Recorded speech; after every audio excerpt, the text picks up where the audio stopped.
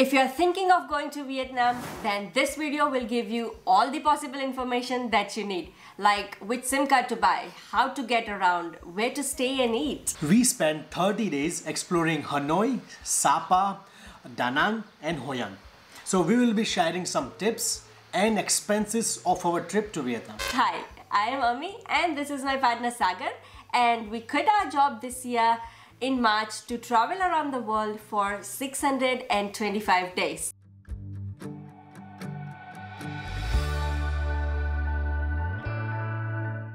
We chose Booking.com, Agoda and Airbnb for our accommodations, and we found out that it has everything from as little as $30 per night to $100-200 per night.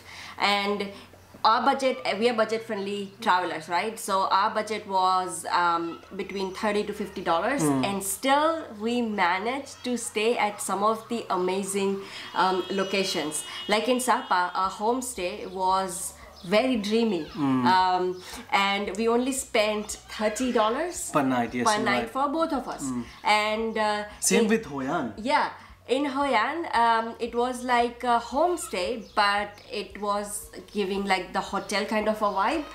But we had a very spacious room. Our breakfast was included, as well as the bicycle. And we had our swimming pool as well. Yeah, but if you have more budget, then you definitely can splurge on more luxurious accommodation. We will link our accommodation in the description below, but the way we tend to look for our stays is we prefer to stay with locals. Not with locals, but we prefer to stay within local area. Yeah, that's right. So like in Hanoi, we found that Old Quarter was the best place for us to stay, because everything was very nearby, and also where all the locals were staying as well. So you get to see, you know, hustle and bustle of all the local people, what they do in the morning, what they have for breakfast and everything. So it was really cool. So we spent 880 New Zealand dollar for both of us for our 30-day in Vietnam for our accommodation. We are big on eating local food. If we like it or not, we're gonna first try different things and then we will pick what we like. That's true. And then we're gonna keep eating it for over and over again. That's what we did in Hanoi, because we liked pho and banh cha so much that we kept on eating. And banh mi. Oh, and banh mi, yes, of course. And that curry, sort of, not curry, but remember that mushroom thing with bread? What does it call? I don't know, but it was like a hot plate. Oh yes, hot plate. Yeah. Oh my God. Oh, I'm starving now. But anyway, Vietnam's food, delicious. But at the same time, they are not that expensive. It's budget friendly, and like banh cha and pho, chicken pho that we were trying, it was costing us around $6 to $7 New Zealand dollar per plate. And I mean, to be honest, we were only eating at the stalls, like as a street food, right? We weren't going to any restaurants, particularly in Hanoi. So that's why it was costing us less. Hanoi has a street food culture, but we didn't see much in Sapa or Hoi An. And but in Hoi An, we found that it was vegan and vegetarian friendly. And even though we were eating at all these restaurants and cafes, it was still very budget friendly. I remember there was one vegan restaurant right across our accommodation.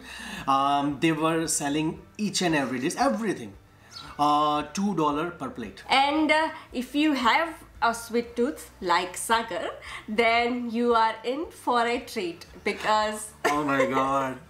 in Hoi An, I started remembering stuff whenever you started saying sweets, and I started remembering sweets. The one thing we tried in Hoi An, I don't know what is called. It was made of coconut milk and coconut shreds and jelly. Oh my god. We haven't tried anything like this. And Seriously. it was $1.5 New Zealand dollar per plate. One dessert that we tried in Hanoi was like 60 cents. It was a caramel pudding. Yeah. I will again link everything in the description below. For food, I will add like Google Maps locations.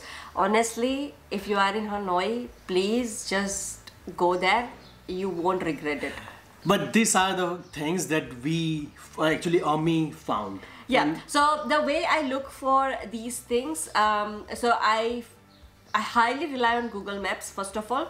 So I look at Google reviews. So I start with the top rated places, right? I look at the reviews. I go through like for entire year to see how it is. The second way It's a lot of work what she is doing. I mean, I can't do this.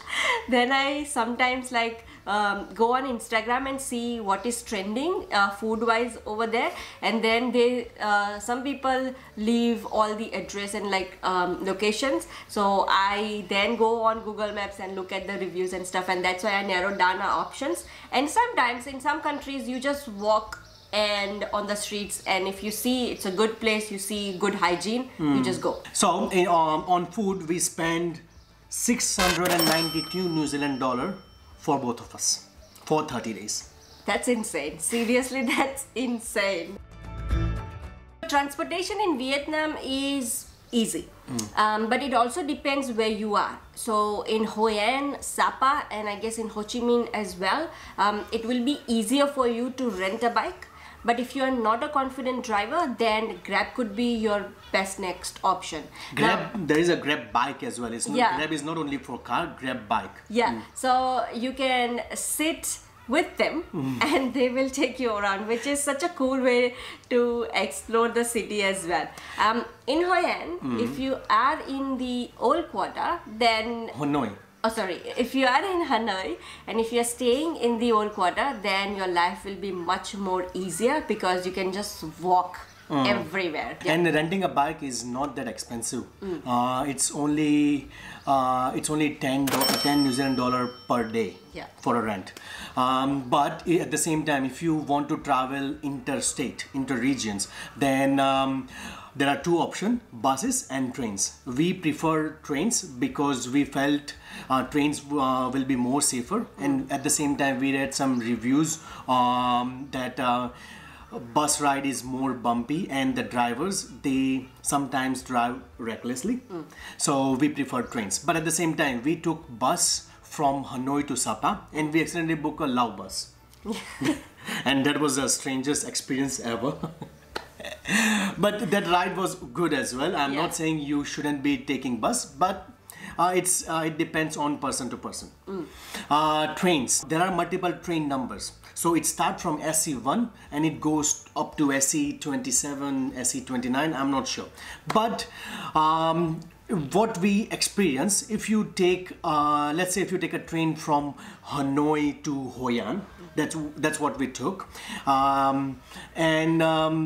Your best train would be number SC1 to SC5 because they are the newest of the whole lot. So we travel in second class from Hanoi to Da Nang. Yeah, and then from Da Nang to Ho Chi Minh, we travel first class, which was number SC11. And we had the dirtiest train we ever had. I was numb. So we are so grateful that we went for the first class. I can't even imagine the situation. In the second class. And I just had a peek of the toilet. I think I'm not gonna drink water at all for the next 16 hours. I thought, is this First my class? life? Yeah, is this the first class? I mean, we were shocked. We were shocked. And whenever you book, so you can go 12 to Go Asia and you can book your trains and buses, but you can go to the stations yourself and book a train. But whenever you book bus through these companies, we preferred Inter Bus Line, which was a really good company, and ask for the upper berth because that way you will have window. We accidentally chose the lower berth and it didn't have any window. I mean, it had, but we couldn't see anything. But unfortunately, with 12 to go Asia, you will be allocated as per the availability. You won't have any choice. But if you go to the station, you can ask for these options. And airport transfers.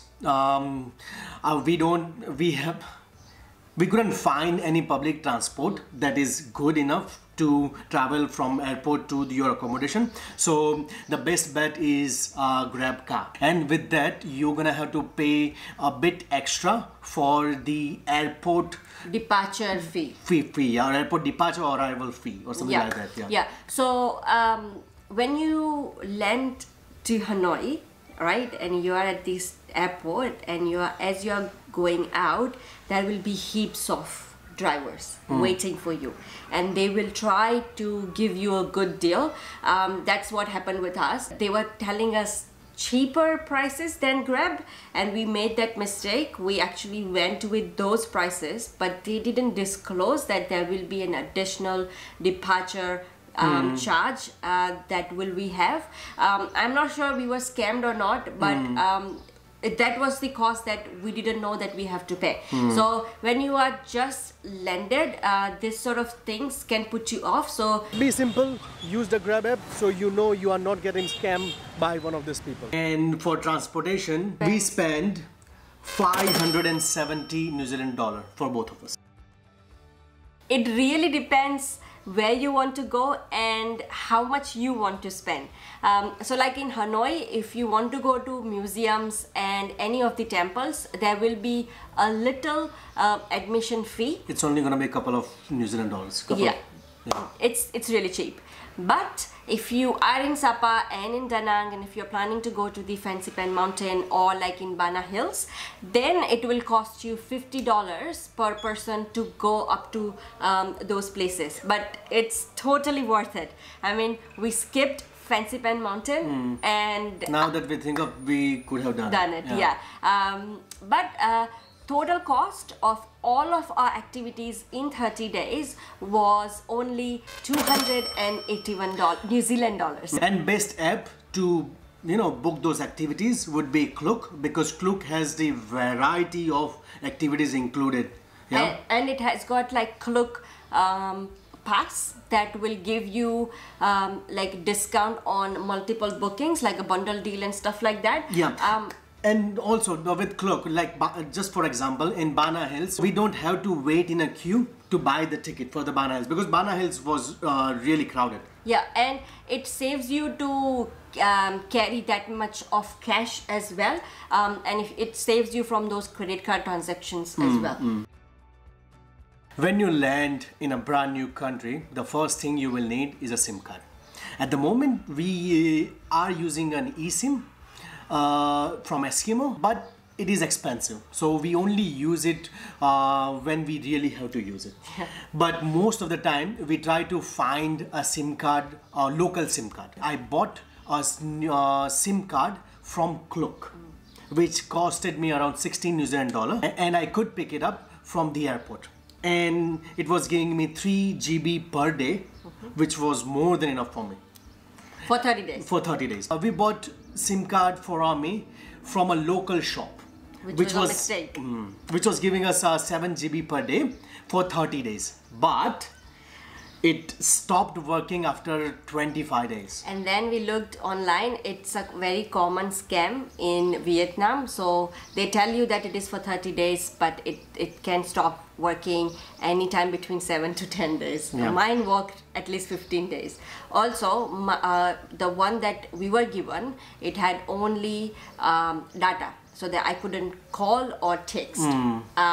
So your best bet is to go to like the proper Mobifone or Viettel store and get it from there. Now, alcohol. We love beers and wine. It will cost you only 1 New Zealand dollar for a beer, and the cheapest one will cost you 70 cents. And if you want to look for those convenience shops, then Winmart and Circle would be your best bet. They have pretty much everything that you will need, and the beers are so cheap over there. Yeah, but it will cost you a bit more because I guess it's mainly for tourists, because we went to local grocery store. Oh, yeah, and yeah, that you're was right. that was really cheaper cheaper than these stores. But yeah. you can't find that local grocery store. It's very hard to find. Yeah.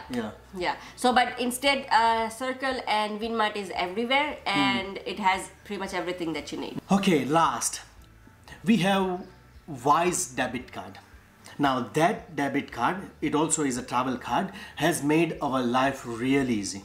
With this debit card, you can load up multiple currencies. And this card has the lowest conversion fee. We have saved a lot of money. Yeah, and ATM withdrawal as well. It has the lowest transaction fees. Sadly, it's not available in India, but if you are outside of India, you will find this Wise debit card, and it will change your life as well if you want to travel somewhere else. Yeah, and even if you want to travel for 5 days, 3 days, or for longer travel, Wise will be very easy to use, and the app is hassle-free. And we will put a link in the description below so you can check out yourself. Now, the total cost of our 30-day Vietnam trip was 2,628 New Zealand dollar. That comes out to 44 New Zealand dollar per day per person.